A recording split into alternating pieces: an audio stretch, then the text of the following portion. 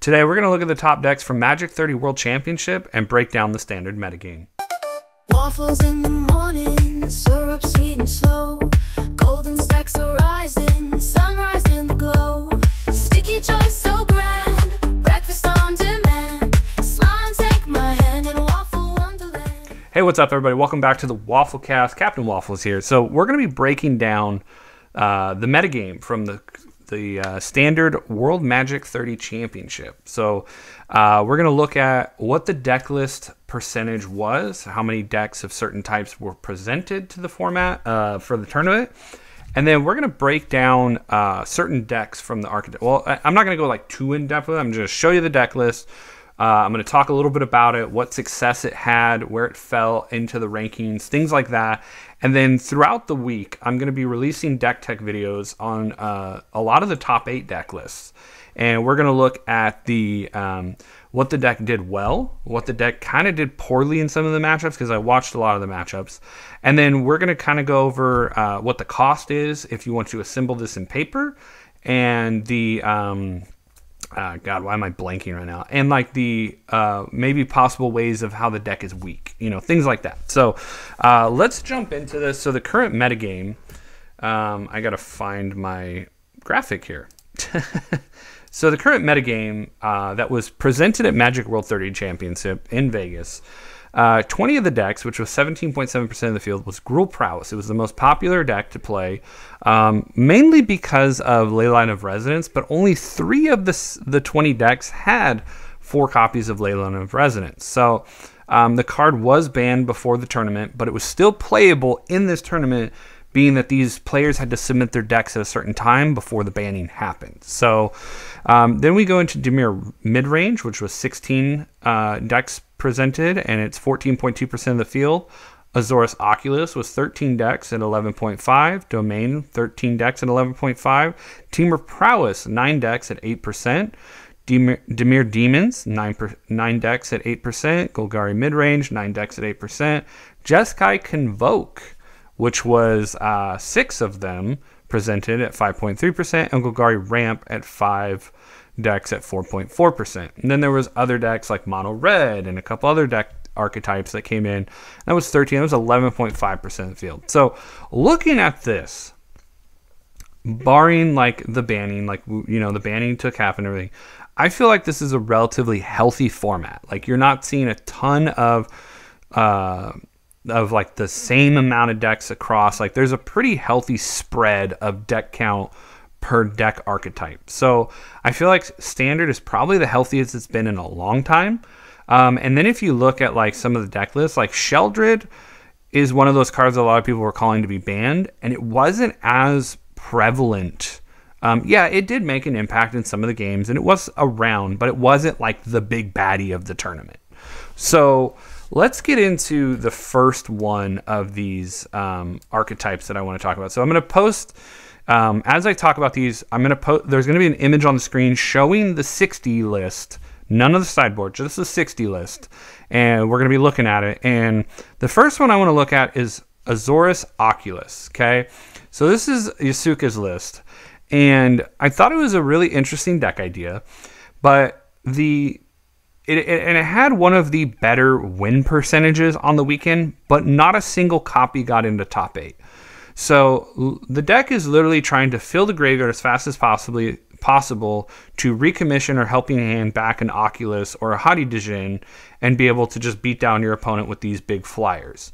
The biggest weakness that this deck had was a lot of the mid-range decks that were running black were running 2 to 3 copies of Anoint with Affliction. So that right there just exiles it out of the graveyard and makes it harder for you to bring it back with a recursion. Being that there's only 8 real threats in this deck, those decks had a very good chance of removing a couple of those threats and then just going to town, because there's no other way to protect itself other than having these big monstrous flyers out. So the big weakness of this deck is you are a glass cannon. You are trying to get out 1 or 2 of these big threats and end the game quickly off of tempoing them with Soul's Partition, Afira's Dispersal, into the Flood Maw, things like that. So whereas I think the deck is good, I just think it has a very fatal flaw, which is that there is no pressure unless you have the Hadi Djinn or Oculus out.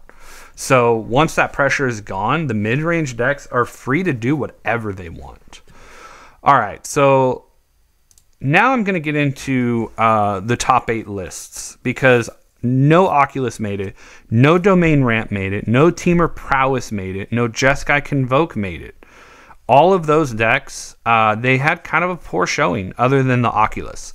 And some of the people that were piloting the Oculus did poorly in draft, so it kind of skewed their numbers into making top 8. So, all right, so moving on to Kai Budde's Dimir Midrange. So there were 2 Dimir decks that really stood out in this tournament. You had the Dimir Demons and the Dimir Midrange. The Dimir Midrange was actually more popular than the Demons, but I feel like the Demons had a better strategy. So the Dimir Midrange, you're all about value. You're putting in Enduring Curiosity, Kato. You got the Masterminds, the Deep Cavern Bats to really, go toe-to-toe with your opponent with the card draw, manipulating their draws by taking stuff away. I like the one of Tishana's Tidebinder in here to really stop like a manland for a turn, or maybe just cut off some, like you could do it to the Excruciator Demon when it came into play so that you don't get milled out. But it's very just like couple counter spells, some removal, and just get there with the flyers and the Enduring Curiosity and outdraw your opponent and just out-tempo them. Restless Reef, Fountain Port, really good lands in this deck. Fountain Port was an all-star land over the weekend, played in probably every deck that it could be played in. Just being able to pay the life to make a fish and then use it later to draw a card, or like chump block, draw a card, or even get in with the fish token with an Enduring Curiosity out to draw an additional card. It was a really good land. So this deck plays very, very mid-rangey. It's all about tempoing and getting your opponent to run out of gas while you're just beating them down with these flyers and getting in for the game. So this was Kai's list, a very good list. I would say the one weakness is if one of the weaknesses I found while watching this was if you miss your land drops, you fall behind very quickly if your opponent is keeping his land drops going. So you definitely want to make sure you hit your land drops. Sometimes you got to sacrifice 3 steps ahead to dig into those land drops, but other than that, I think it's a very solid deck. So here we get into, so Dimir Demons had, I believe, 2 deck lists into the top 8, which one of them we'll get to later. So this was Pham.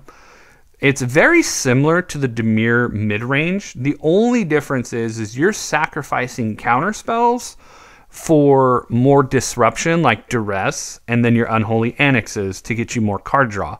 You're also more along the lines of playing the Demons so that you're not taking the life off the Unholy Annex. You're actually gaining life and draining your opponent to really get them down faster. There is 2 one-hit combos in this deck. Either you have Bloodletter of Alcazar out and you hit them with an Unstoppable Slasher and they die instantly, or you have Bloodletter of Alcazar out and you Rush of Dread and instantly kill them. So this Dimir deck had a fast win con. We'll look at the other Dimir deck's fast win con, but it plays very straightforward. Kill your opponent, outdraw them, and, disrupt them as much as possible. This one didn't play Fountain Port, which I thought was really interesting. I feel like instead of playing Escape Tunnel, I would play Fountain Port. God, words are hard. But realistically, the weakness of this deck is if you flood out, you miss your land drops, or you just draw too many uninteractive spells, and you can't keep your creatures alive, you just lose. So, but it's a very strong deck. So here we go into, so Gruul Prowess had 2 into the top 8 here. So here's another list. So this is why I picked the one list versus this list. So this one did not play Screaming Nemesis, but it did play a 1 of Scorching Shot, and it played a couple Torch the Towers in the main board.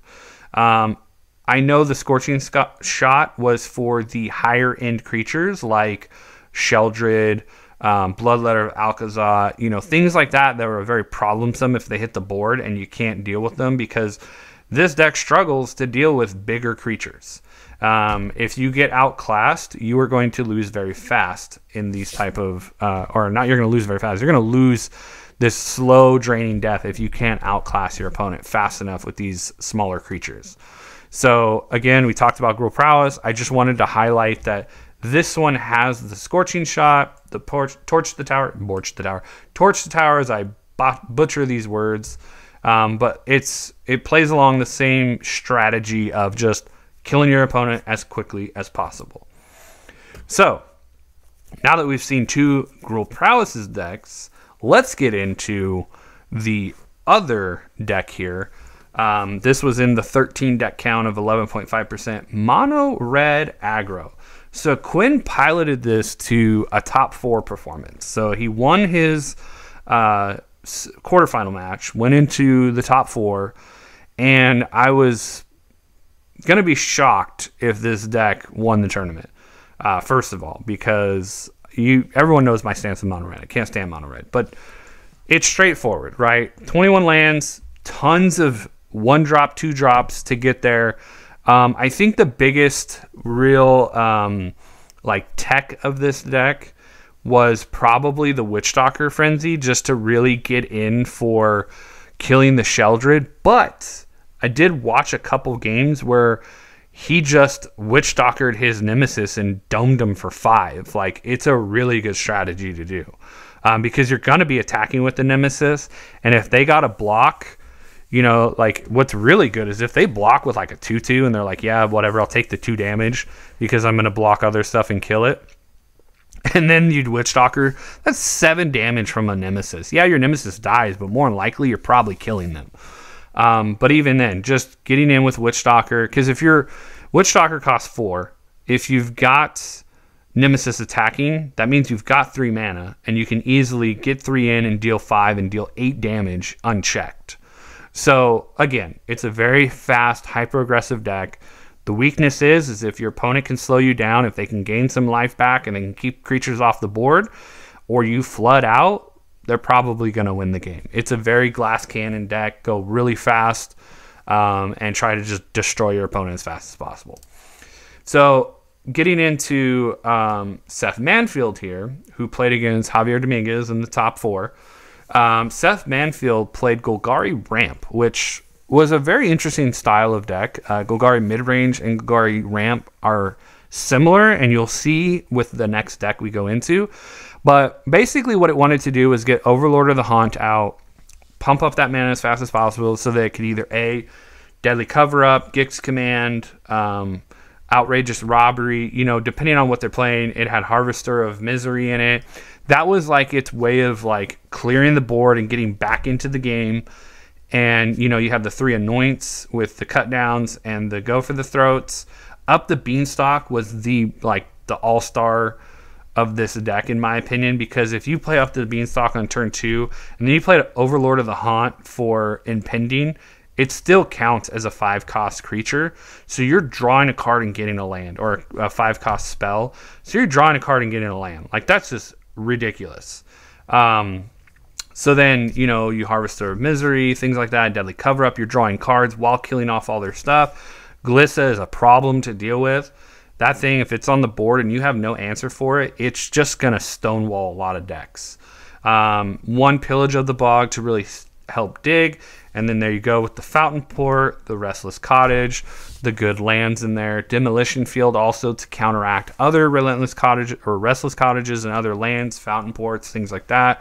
Really solid deck. I mean, obviously, this deck does have a weakness. A lot of it was if you come out quick enough, like the Gruul Prowess or the Mono Red or things like that, if they could come out fast enough and this deck didn't have enough to stop it, it got beat down quickly. On top of that, it did stumble on lands a lot of times. I don't know if the land count is incorrect, but I mean, me questioning these pros talking about land count, I mean, I'm not trying to do that, but maybe the Sunken Citadel needs to be something else, or maybe, you know, it needs to be looked at a little bit differently, but I don't know. There is enough card draw. There is the ramp. Maybe because of the ramp, it's a little bit of a struggle to get those lands. I don't know, but I feel like, you know, most decks, if you're not hitting your land drops, you're going to struggle. But for the most part, it's a pretty solid deck. Moving into the other iteration of this deck, which is Golgari Midrange. This is what Marcio Carvalho played to get into the finals for a third time. Archfiend of the Dross, Glissa Sun Slayer, and 1 copy of Sentinel. I thought that was interesting. Played 4 of the Broncos, 4 of the Moss Dread Knights. You know, you're wanting to draw cards in this deck. You have the Unholy Annex. You got to get that gas. Keep going to keep up with some of these decks. I like the throwback as like a way to gain some life, destroy some enchantments. You know, destroy an Unholy Annex. All kinds of different things. You can exile graveyards. It was really good against Oculus. This is a very, very strong list. I don't see a real weakness in it other than I don't know if I like the one of Steel and Oil, but you have to remember, this was an open deck list tournament, so you knew what you were playing against, you knew who your opponent was playing, all of those different things. So when you play in an open deck list versus a closed deck list, you can get away with a little bit more of these strategies and things and knowing what to be expecting. So all in all, like these guys, Marcio and Javi playing in the finals, it was a great finals. Like, they really went toe-to-toe with each other, and it was a great match to watch. If you haven't watched it, go back and watch it, and you can really see the decks showcased. So that's this one. And then here's the championship deck right here. Javier Dominguez with Dimir Demons. It basically was a mill deck because their whole strategy was to execute the Doomsday Demon you and then mill you out with Jace and game over. You took your turn and you died. That was literally the biggest win condition of the deck. The other win condition is play an Archfiend of the Dross, beat your opponent down with some flyers, and just get there. And then, you know, if you had to, I watched him do this to Seth Manfield, where he's like, play Jace, mill you in the same turn, mill 30 cards.